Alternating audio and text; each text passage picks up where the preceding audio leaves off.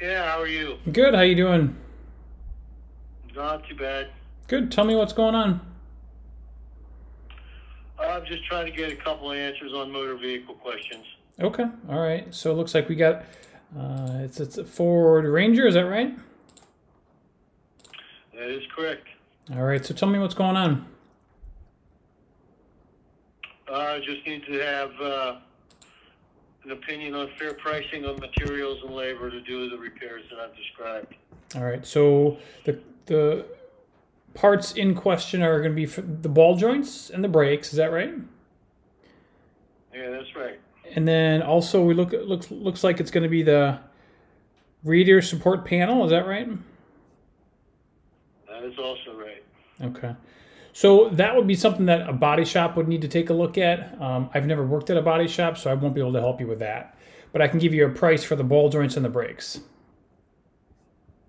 Okay. What about there's also a parking brake issue there and a steering control arm. All right, so the parking brake, as far as that goes, do we know what part needs to be replaced? I have no idea. This is generally returned to me that something was amiss with the parking brake. Okay. All right. So, in order to give you like an estimate, I would need to know what's wrong with the vehicle. Not, I was actually a service. I was a technician for about 13 years, and I was a service manager for a couple of years. And in order for me to give you an estimate, I would need to know exactly what parts we're replacing because I can't estimate something, if we don't know what part is bad. But what I can do is I can certainly. The ball joints are going to be replaced. The brakes are going to be replaced. They say there's something about a minor exhaust leak beyond the catalytic converters. And they talked about a parking brake and a control arm. Okay. And a previous mechanic indicated to me that the bushings in the steering column are shot, whereby the turn signal stem have got to work manually instead of automatically. Okay. All right. Should we start with the ball joints? Yeah. What's the number on the ball joints? All right. So let's take a look here.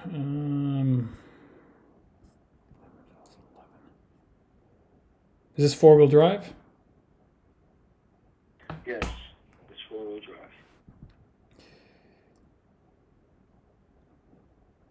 So I'm calling. It looks like my labor figure calls for anywhere from 3 hours to 4 hours just in labor alone for the ball joints. So to be safe, be on the safe side, I would say about 4 hours labor plus the parts. Okay, what's the part cost?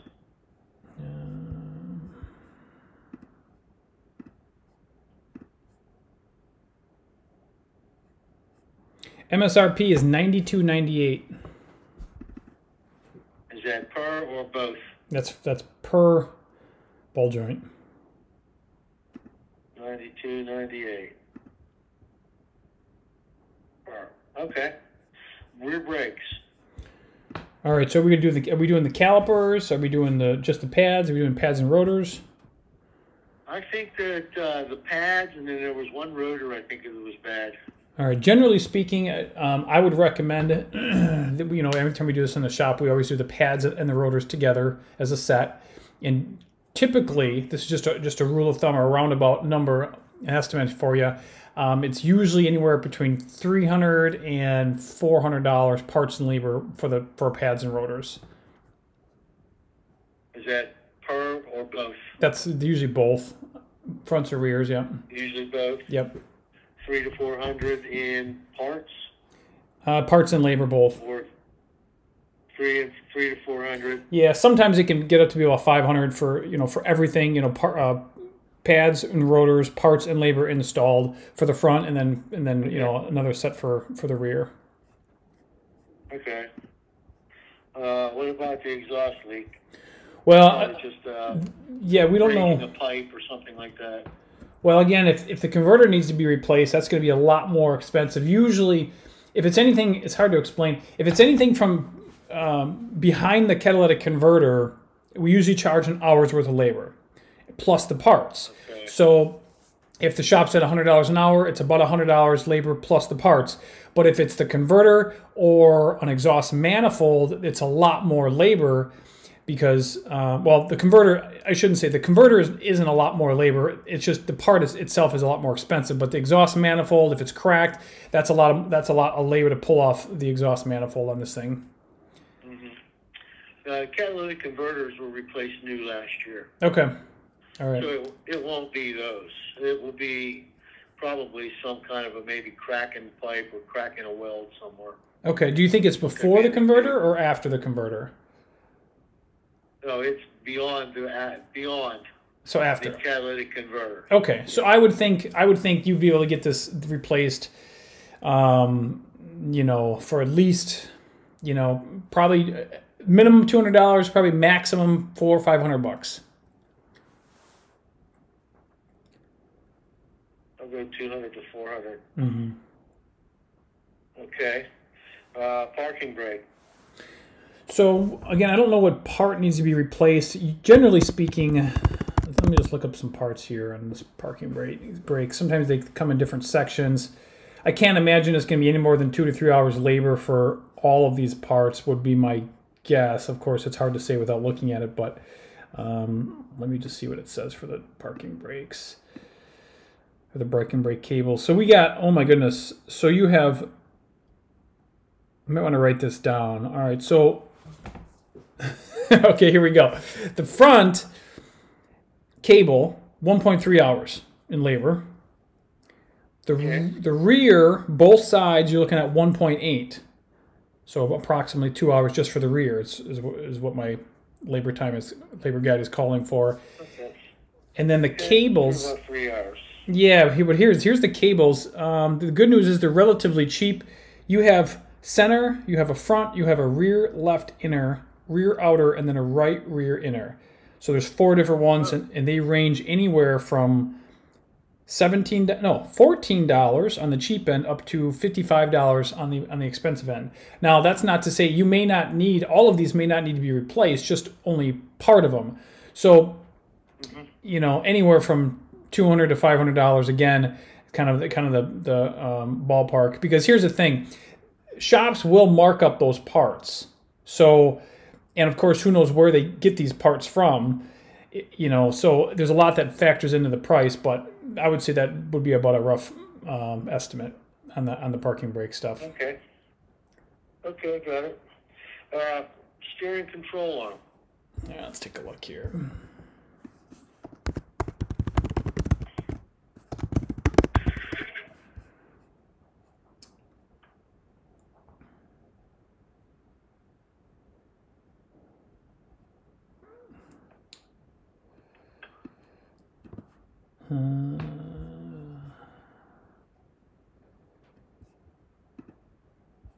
So we got is this part of this? I don't even have a listing for a steering control arm on this thing. There's a control arm, or there's like a steering rack and pinion.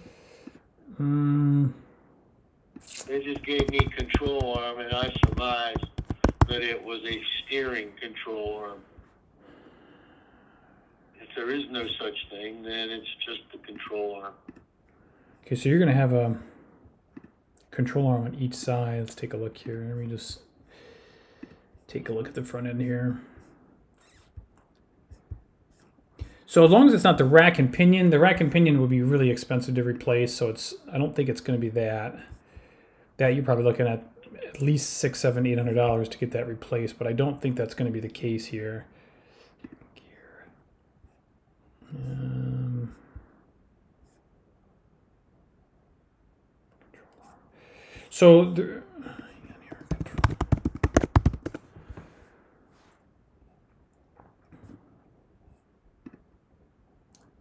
So is this controlling? This is in the front, right? Yes, it's in the front end. All right, so you got an upper and you got a lower control arm on both fronts. So I'm thinking you got 4. What are the numbers for each? 4 control arms. I think so, yeah, that's what it's looking like here. Yeah. So 3 hours for the lower control arms on both fronts. And lower control arms, 2 hours for both. Lower control arm, 3 hours. Lower control, 2 hours. Lower is 3 for both, and the upper is 2. 3 for both. You got it. Yeah, that's all. That'll work. Yep. Upper is 2 for both. Okay. And then Rough number. What is it? plus, boy. Let's see here, left, right. Left and the right side. So the part, I'm showing the MSRP is about $173. Now, again, they're going to mark up that part. So let's just say they get it cheaper than 173, then they mark up the part. I would say 200, 204, boy. Plus the labor, all of this, I would say about $1,000. Just saying just about what I've been hearing. Yeah. I just want to make sure that what I've been hearing is accurate. Right. Okay. I think that itemizes it all. Did you get the assignment on the repair, the sheet metal welding for the pickup bed? Yeah, I see something in here. Sheet metal was used. I'm told that the pickup bed is no longer manufactured by Ford, based on what they told me. Plus, the sport model is somewhat of a rarity. So that was the other complication, to be obstruct dealing directly with the manufacturer, right, or a manufacturer's representative to try and find a replacement pickup bed. Right. Or pickup box, they call it. Yeah. Right. So basically, sheet metal welding, it's a relatively popular practice around Pittsburgh, Pennsylvania. Okay. So I just told the guy to go ahead and patch it and match the paint as close as possible to Oxford white, and it can be put back on the road.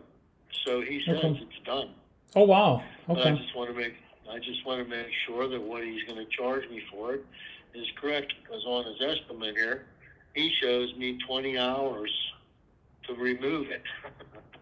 I don't think it takes a mechanic 20 hours or half a week to remove eroded parts from a bed that's only, 54 inches wide by 80 inches long? Right. More or less. Right. Seems absurd to me. Yeah. A large number. I wonder why that is. Did he explain why? At $100, it's like $2,000. Mm-hmm. Did he explain why it was so much? No, he really never did. But here again, it had a bed liner in it, so he didn't know what he was looking at until that bed liner came out. The bed liner was still in at the time he made the estimates. Okay. So what I'm going to do is see if I can knock it a little bit.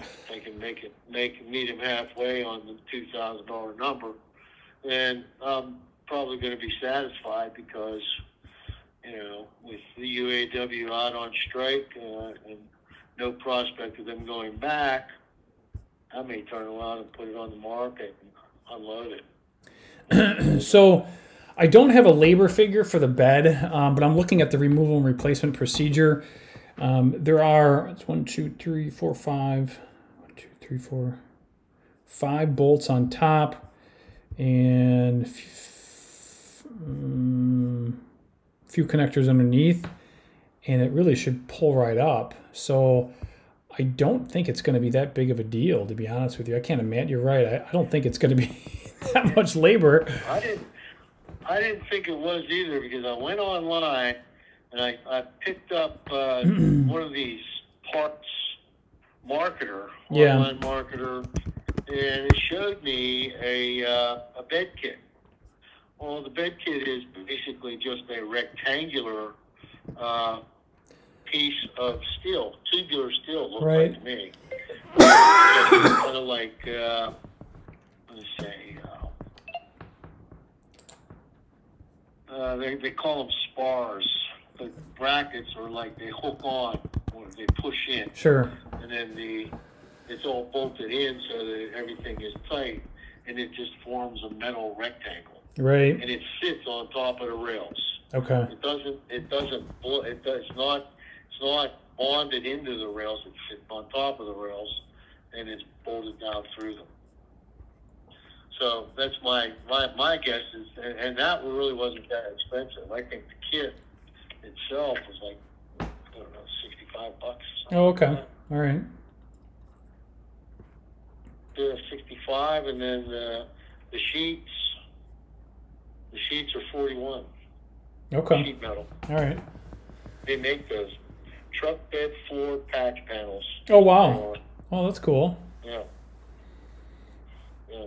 They come either 65 or 95. Okay. All right. I don't have much experience with that, but that's really cool. Yeah, if you can get them down a little bit on price. You wouldn't, being that you're more on the mechanical side Exactly. than you are on the structural side. Right. You know?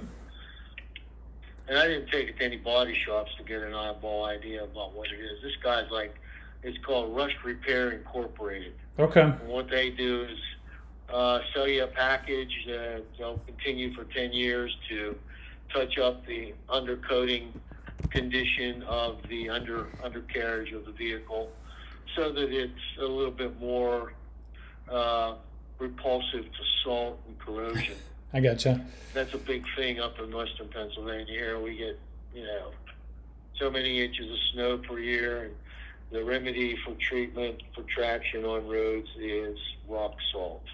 Okay. Rock salt is a corrosive, and it just continuously eats away at the metal. It oxidizes it faster. So that's what the dilemma is for causing that. Got it. But once he got the bed off, he said it's all repairable and it all looks good. And he's got the wall between the front end of the pickup bed and the cab, and that was pretty well shot because there's a small airspace in between there, and the corrosive just kind of goes up through there. Okay. And I don't know, I run a tonneau top on my Ranger. It prevents quite a bit of environmental impact to the bed structure itself, surface. So I thought maybe you guys could answer that one for me too, because he's talking about $4,500, including the radiator support panel. Oh wow! Prospect, and he really didn't replace the entire panel. I got him the stamp panel. I think it was like $160. Okay. So what they do, they only repair the part that is most affected by the rust. So what he did, he cut that panel in half, long ways, and just used the bottom section of it. That's where all the rust was wafering off of the old stamp panel. Okay. So I got half a panel in there, but it will be new and there will be no corrosion on it at all. Okay. All right. Well, that's good. For that, he charged $1,000, something like that. Oh wow. So it was like $1,000, $3,500 for the bed work, pickup box work. Oh, okay. All right.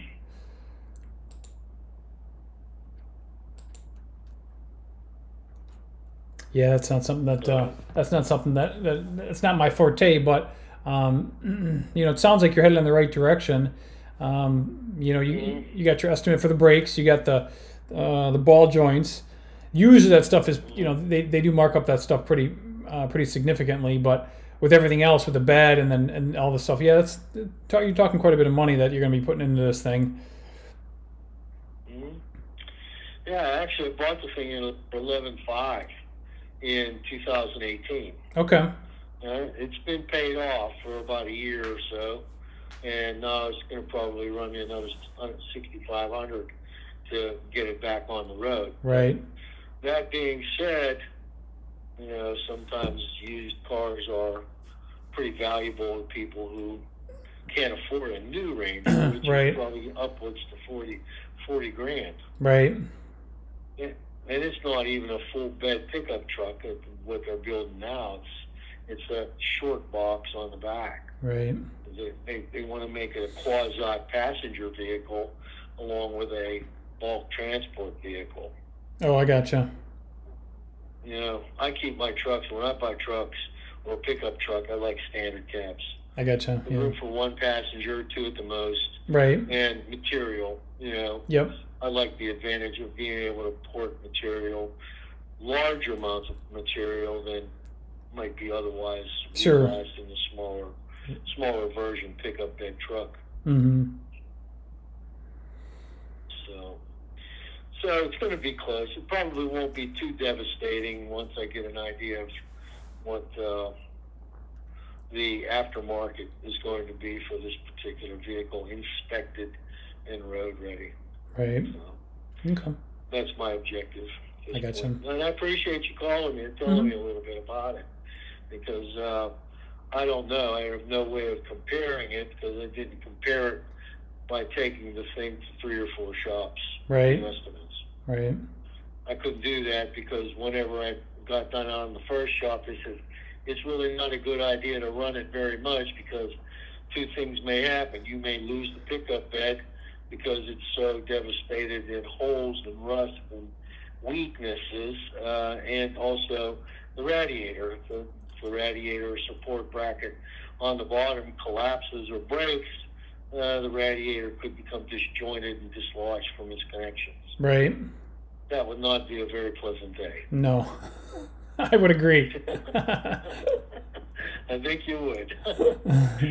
So, is there anything more you can do for me today? I don't think so. If you have any questions, you can always just reply back online. If if there's something else you want to ask, you can always reply online, and I'll be happy to help out. Okay, great. Thanks for your minute. All right. And I'll be in touch if there's more to do. All right, sounds good. You bet. You're welcome. Have a good day in San Francisco. All right, thanks a lot. You too. Bye now. Bye-bye.